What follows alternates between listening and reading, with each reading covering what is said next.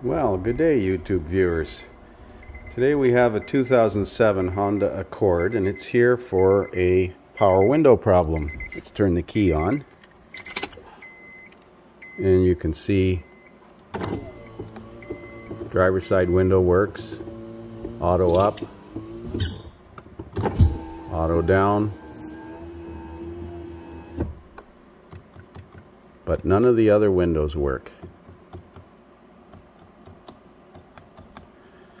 Now when I operate this switch, if you listen, you can hear what sounds like a relay clicking for all the three windows that don't work.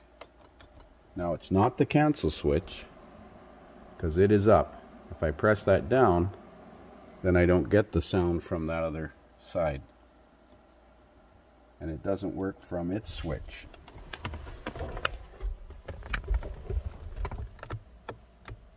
So three windows don't work from any switch. Let's have a look at the back here.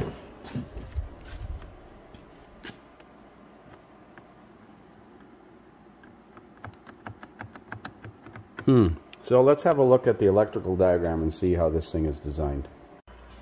So I'm looking at the power window diagram in Identifix here, and it shows a fuse 27, which feeds the master switch, and that appears to feed, well, definitely the driver's side. And there's some electronics inside that master switch. Let's see if there's a separate power supply for the passenger side. I'm going to study this diagram for a minute.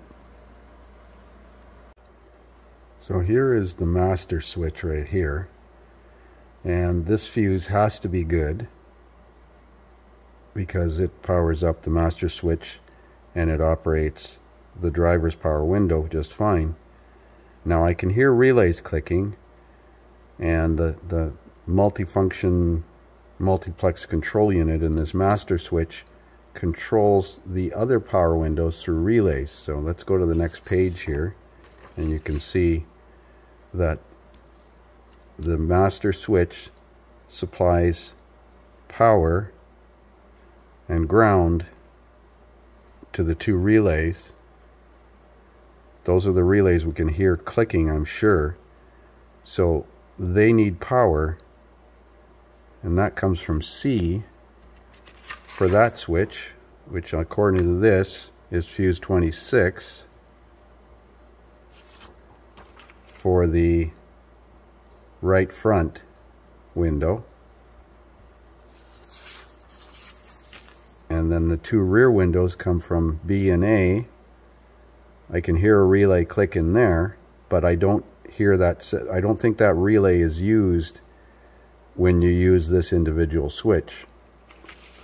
I can't see how all of these could fail simultaneously. That's my understanding. They all stop working at the same time because there are three different fuses, actually four fuses, but we know this fuse has to be good. Well, I guess we might as well check these fuses. This hyperlink on the factory diagram didn't work. I had to go to ALLDATA to get these other two diagrams. I guess we could pick one of these switches if it come off easy enough and check for power on pin 6 here. That should be live. I wonder if that's coming, oh, that's coming from a power window relay. Ah, now the plot thickens. So if this power window relay, we can pull this down a bit here, if this power window relay is common to all three of these that don't work, if that relay doesn't close, we'll have no power to the three windows and they won't work. I wonder what turns that relay. It looks like the multiplex control unit turns that on. Probably that cancel switch, the override switch. Now we could have a broken wire, this wire here that controls that relay. Let's find this power window relay. So that under dash fuse box relay behind the left kick panel contains that power window relay. Now this doesn't say which one is the power window relay. It was in this diagram here and it said view 271. Let's try that.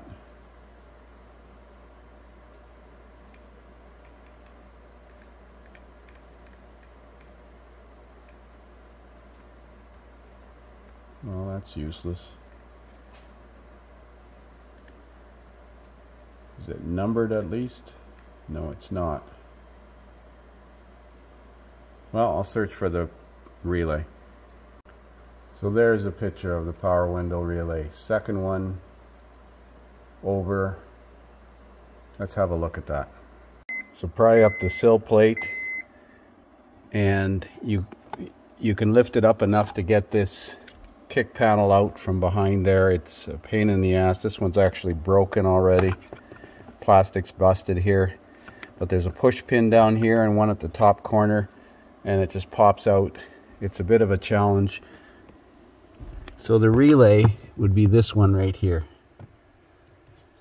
Now I suspect that relay should click on and off with this switch here,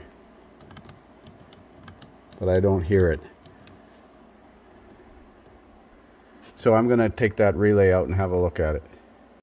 So that relay feeds fuse 24, 25, 26, which in this fuse center are up at the top here. So let's check down here and see if we got power here.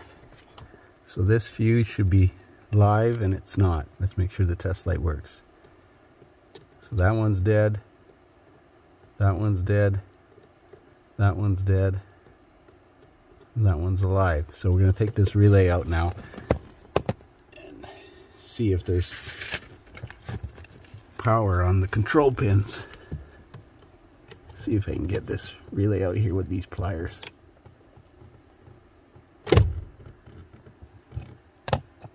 So the two larger pins here, one of those should be live.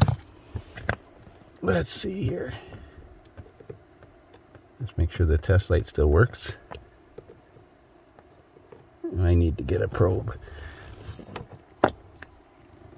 So I put a relay jumper in there. And as you can see, with that relay bypassed,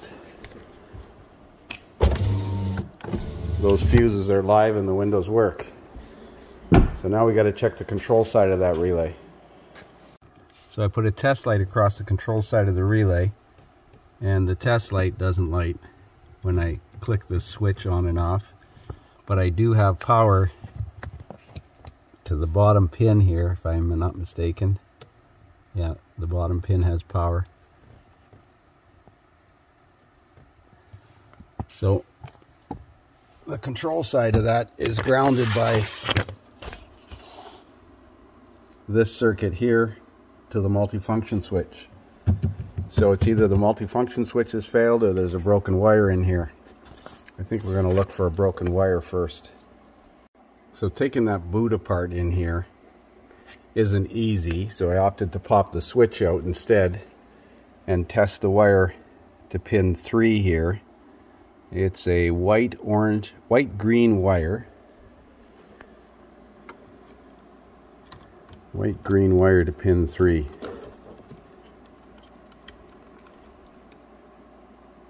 You would think it would be one of the third pins in, but we'll have a look.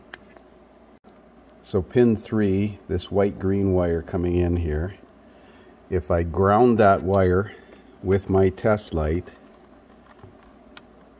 lights dim and that lights dim. So that tells me this master switch has failed. So the lockout switch has failed. This switch right here. So I wonder what would happen. And that's hot all the time, so we can't just bypass that relay, because if we bypass that relay, the power windows will be live, would theoretically work all the time, because that relay is a hot at all time source. I don't imagine this switch is cheap. Let me look at this circuit and see if I can figure something out.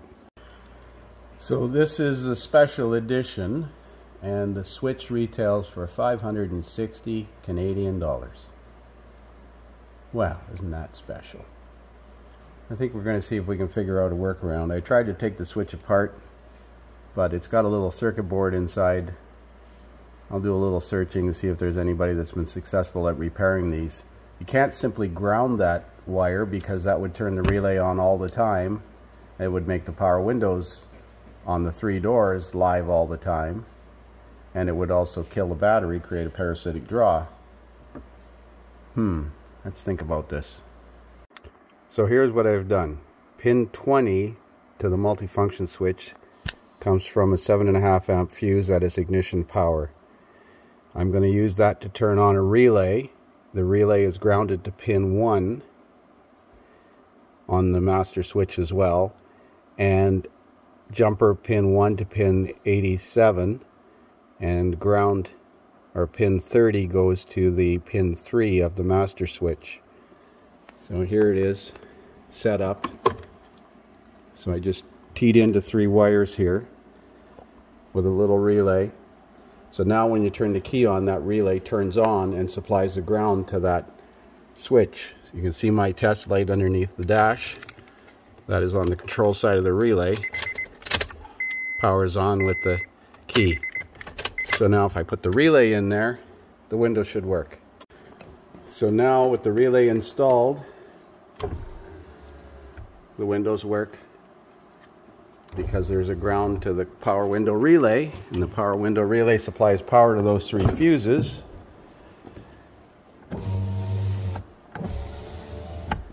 And of course, when the key is turned off, the relay turns off.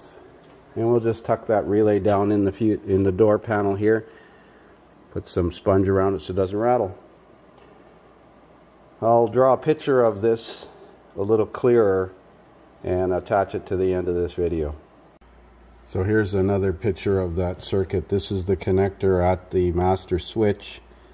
So connect pin 85 of the relay to the wire going into pin 20, which is yellow. That's key switched from that 7.5 amp fuse.